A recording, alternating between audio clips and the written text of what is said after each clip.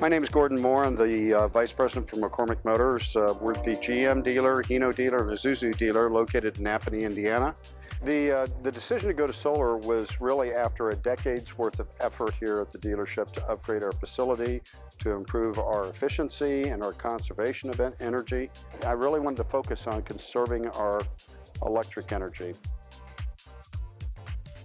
Home Energy completed the installation of our first set of 28 panels. I was very pleased with the results. It had been billed that it would produce 500 kilowatts per month. It actually produced on average 750 kilowatts per month. The other thing that Home Energy really helped me with is how I could maximize my investment. As energy rates go up, my return on investment actually gets better. Basically, there's nothing you have to do to these systems. You put them up and they just run and they run and they run. No maintenance whatsoever.